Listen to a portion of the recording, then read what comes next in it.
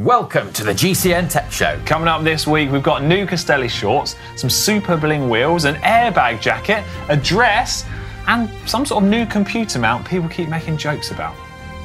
Plus, our main talking point, we're going to take a look at some of the weirdest and most amazing bikes ever created.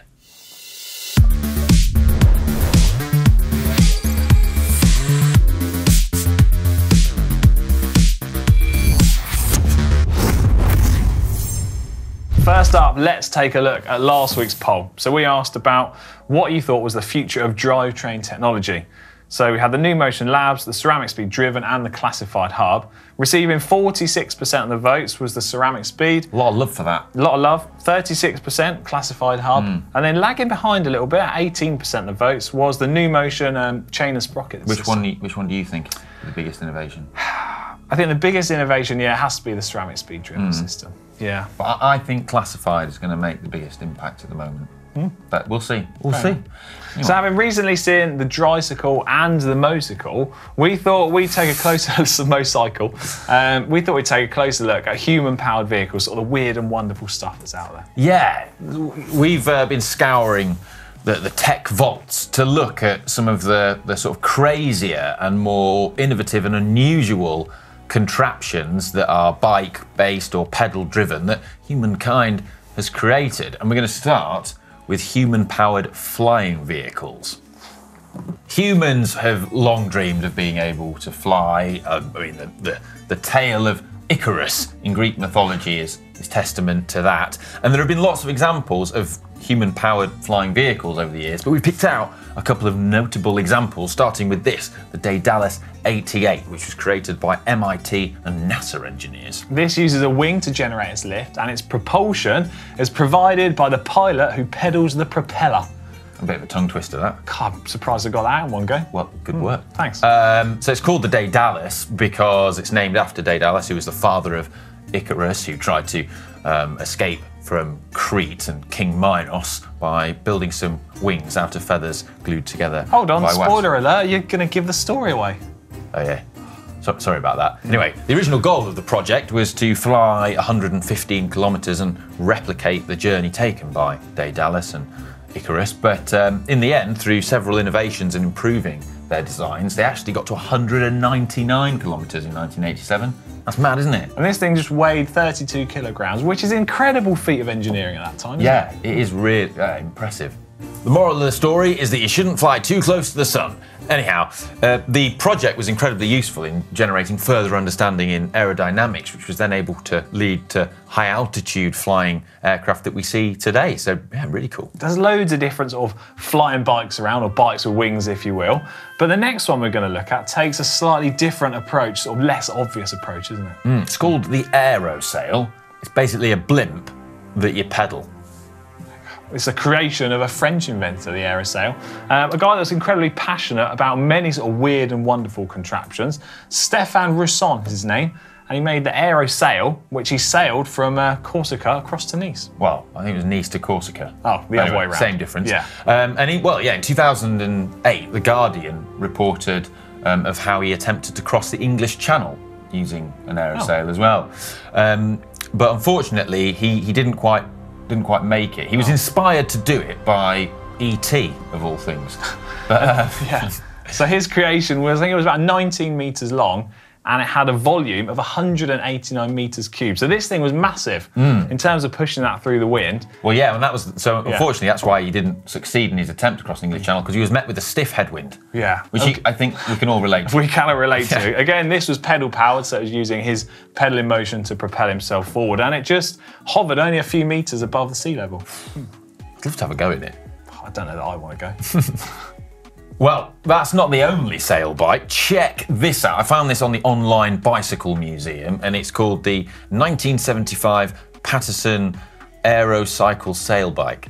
Catchy name, but this is a bike, but you don't actually pedal this thing. You sail it, don't you? So in that sense, you can kind of only really go where you've got a tailwind blowing you. Well, unless you've got a wide open space and you can sort of like tack across the wind into the headwind. A bit of slow process. But yeah, it's kind of like a sort of windsurfing bike almost. Weird. But you don't pedal it. No. No. Next we've got the Ruger, or is it Ryuga? I'm still not sure. E-bike, which I saw at the Taipei Bike Show a couple of years ago. This thing is absolutely mental. You still pedal it, it's still pedal assist, but the makers told me that the motors on it are 5,000 watt in total. That is ridiculous, isn't it? Of course, this thing is no doubt limited, so you're limited to a speed of 25 kilometers an hour, as per the highways regulations. But if you are a hardened criminal, there is always the option of delimiting it. At which point, the makers told me it'll go 200 kilometers per hour. That's insane, isn't it? Yeah. I'll take one of those for sure. Yeah, well, if you want one, I was also told it was a one-off and cost $250,000. Oh, well, in that case, we'll have one each, shall we? Oh, yeah. Well, yeah. Our weekend ride's just got a bit quicker. Right, I've got a fantastic contraption up next for you. Yeah. How about a bike treadmill? What? So, this is made by Loppyfit, and it's the bike treadmill combo, which is perfect for people that want a bike and a treadmill. Is this real? Of course it's real, yeah. So, yeah, in the middle of the bike, you've got a miniature treadmill, and you walk along, and then that effort is then electronically assisted to drive the bike forwards. It's real. Okay. You want one really, don't you? So instead of walking, this contraption will increase your walking pace by 400%. Which is not to be sniffed at, and completely different to walking. Well, you can freewheel downhill, so you can't do that. And it takes just 4 hours to charge and has a range of 55 kilometers. Impressive. Well, sticking with bikes that you don't pedal, how about this? This is the ski bike. Check this out. It's designed to, well, be a sort of alternative to a downhill mountain bike for snowy conditions. Yeah. And it does look cool. It does look like it would be fun. I think personally I'd probably prefer skiing, but it looks like it would be easier to pick up and have fun on than learning to ski or learning to board. Yeah, you're probably right. But anyway, we want to know which one of these weird and wonderful contraptions you like the best, so you can let us know in the comments section down below. And also, if there's any other things that we've missed out which might be cool to look. It'd be good if we could get our hands on some of these. Yeah, I mean, we've only just scratched the surface of some of the weird, amazing stuff out there. So yeah, let us know your suggestions of bikes that we should take a look at, and we'll probably will in a future video. Oh, I would love to test out the treadmill bike. It's now time for Hot Tech. Hey, Alex, do you know how people always joke that newsreaders are actually naked from the waist down below the desk? Yeah? Well, I can't speak for newsreaders, maybe they are, but I can speak for GCN presenters and confirm that we're not actually naked below the desk. Oh, God. These are the new Castelli Premio black bib shorts. What do you make of these?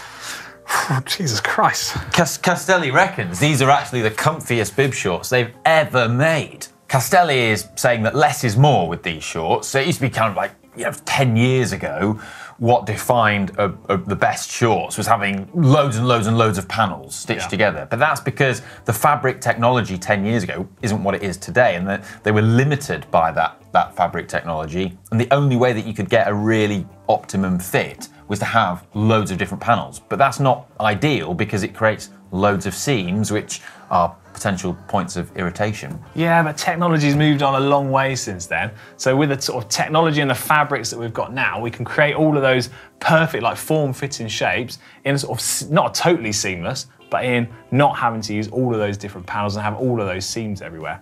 So these new shorts that you're very kindly sporting down there, well, they've got super wide straps on them, so they're nice and comfortable. There's a mesh panel on the back to keep the airflow good, keep you cool when you're out on the bike, and they've got a new pad, which, I mean, is it comfy while you sat there? Yeah. Oh, feels good, yeah. So, and these are gonna be great if the weather ever cheers up and it's warm outside. I'd love to be able to go out and wear these. Oh, no, tell me about it. I mean, even in my wildest dreams, it's not even warm and sunny.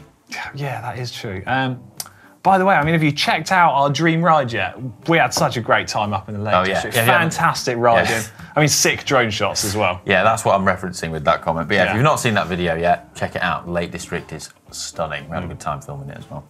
Oh, cool fact on these shorts as well is that because they're made out of this special, very sort of thin black fabric that, well, if you can feel it, it feels a bit like paper between your fingers. Castelli reckons that it can't hold anywhere near as much moisture as regular Lycra. And so the moisture, as you sweat, evaporates quicker because the fabric can't hold it, which cools you down more effectively. And they say a sign that they've seen is that riders using these in hot conditions, which we can only dream about, often get salt marks on them from wearing them, which is pretty cool. Sign of good kit then, isn't it? Yeah. Salt marks all over you. Yeah. Or a very sweaty person. Kind of like a badge of honour, salt marks, I think. Up next, we've got some fancy new Cadex 36mm wheels. Cadex, a brand known for its top-end wheels and components, has launched a new carbon wheel set that's 36mm deep. These feature a 22.4mm internal rim width, so super wide as the trend is with modern wheel sets, and they're also hookless as well. Yeah, you may remember I had the pleasure of using some deeper Cadex wheels when we did our Wales in a Day epic ride last year, and well, they were mega. They feature super bling carbon spokes, which are designed to increase stiffness, you know, whenever you're sprinting, climbing, or cornering, and also, well, they keep the weight down.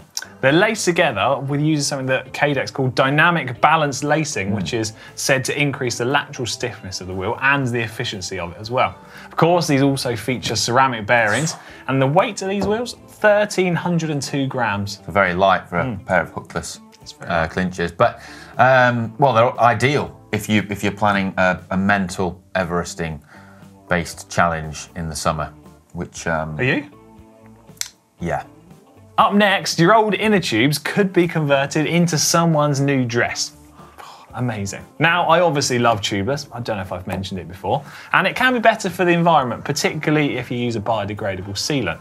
We're all for saving the polar bears here at GCN Tech, aren't we? But one of the things you need to do if you're not using your inner tubes is, well, you don't just throw them away, do you? Recycling them is a bit of an issue. Yeah, recycling them is a bit of an issue. And one of the most obvious uses for your old inner tubes is to fashion them into a dress. That's definitely one of the most obvious uses for them. Yes. Which is great because a fashion designer slash artist called Aidana Baldassari has created a dress made from used inner tubes and a matching purse as part of her Trash Fashions exhibit for an art exhibition in America. It kind of reminds me a little bit of that meat dress that Lady Gaga wore years ago. Well, here's a picture of it.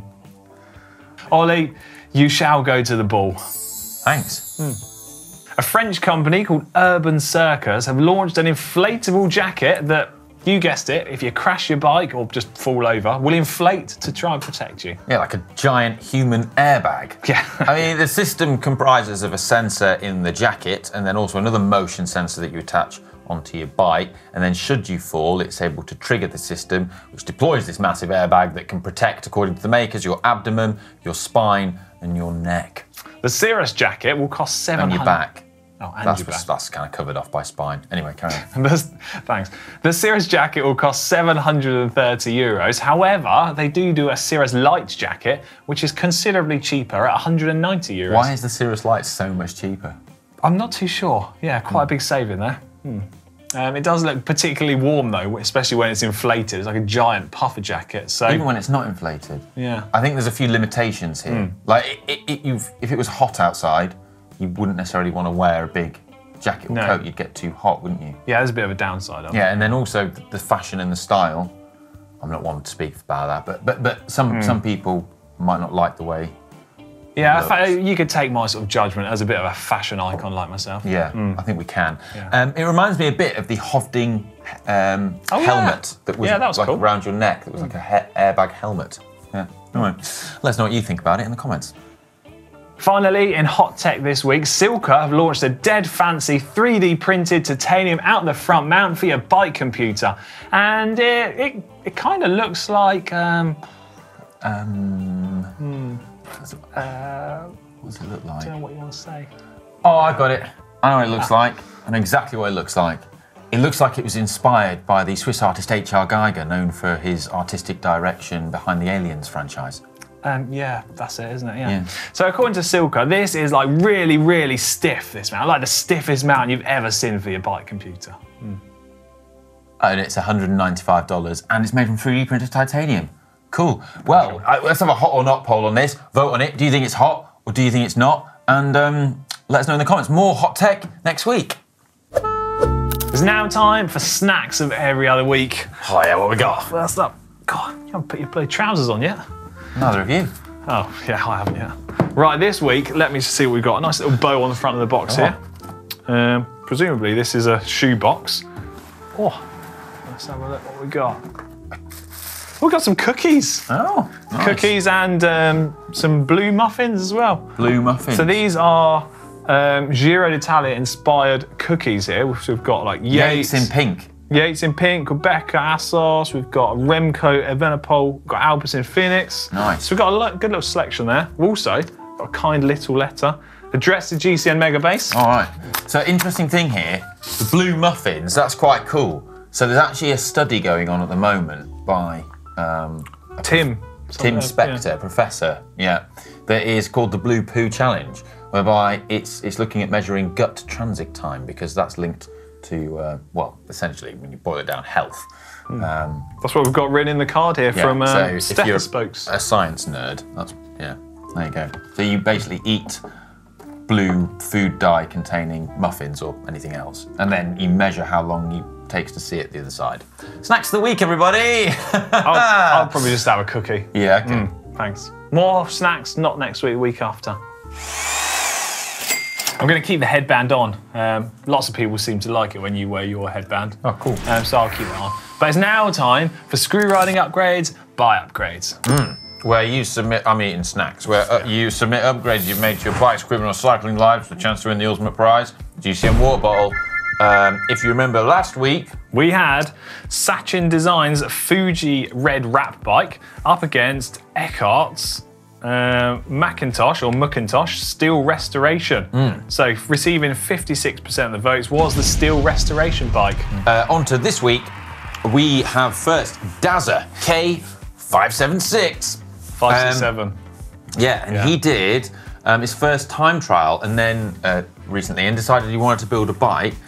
So he got a 2020 Scott Addict RC20 and it had a bit of damage on it. So he got it really cheap, but he's repaired it and he's converted it into one by and he's put on some nice zip VUCA bars on there and Data clip-ons and an XTR Di2 rear mech because that's perfect for one by. So he's done a proper job on this. Like a lot of work on this. Great to see some carbon bike repair done as well. But yeah, so he's got a bit of a mix here of mountain bike and road bike Di2 components. Yeah, well, they are compatible. Yeah. So because he's running a one by setup, he's gone for an XTR rear mech, which is quite a cool idea, isn't it? Yeah, for the one by, because the sort of clutch technology. And also, if you can see on one of the pictures, he's using the like the climbing like sprint type buttons on the front of his TT extensions, which is like a really cool idea, isn't it? Yeah, I think it's great. But as you would say every week, it's not going to be plain sailing. It's not. I saw you just catch a little glimpse of my bow there.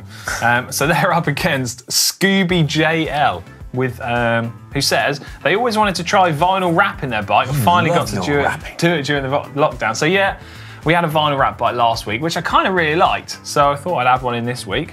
What do you make of this? This is his giant Propel, is it? Yeah, is it a giant Propel? So they're just wrapping it to change the colour. They're not doing a full wrap because this bike has only got that coloured section on a couple of bits of the frame.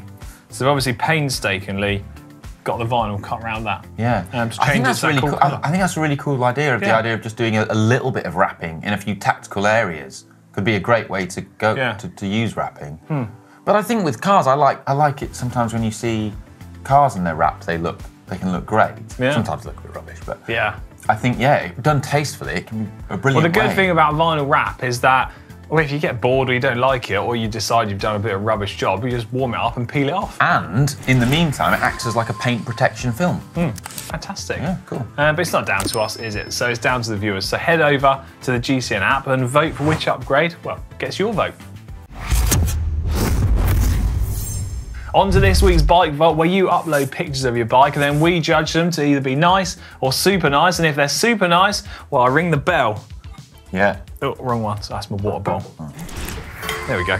Yeah, and then they get committed to the Bike Vault for eternity, and you can submit your bikes using the GCN app and vote on the bikes we feature as well in the app. So without further ado, first of this week we've got Enjoying Life. That's a nice name, isn't it? That's a good, nice name, yeah. He's submitted his Canyon In-Flight CF SLX as he's been bombing around on the trails. I mean, that's a cool colour. A nice sort of vibrant pink on there. I'm digging that. I'm digging the And colour. the Reynolds wheels lined up. That's a super nice, isn't it? Yeah, saddle's very funny angle, but I'm having a super nice. That's good. Who's Next up, we've got a Glanesi. Go with it. Yeah, Go with it. I'm not very good at names. Own it. Yeah, I didn't own it. So they've got their, what is this bike? I can't even see it. Custom lugged Columbus steel frame. 2020, it says. Oh yeah, there you go. A great photo of it on the pier. Yeah. Bit of a retro modern combo. Super nice. Yeah, super nice. Super nice. They know what they're doing. Next, we've got a Specialized Diverge from Cyclist Zombie, or Cycle Zombie. What do you make of that? Oh, not so sure on the... Weird, kind of like he's like turned it into a TT bike. I think he's going endurance riding on that. I'm not so sure on the sort of TT bars and the accessories on that. Well, that's why he's moved his saddle forwards. He's definitely, it's like a conversion. He's going long distances. I'm going to say, for me, it is a nice bike, but it's not getting a super that's nice. No, I'm sorry. Yeah. Next up, Peter Flagstaff with his Canyon Air Road CF SLX. These nice. No, small, biggies, smally bigs, no.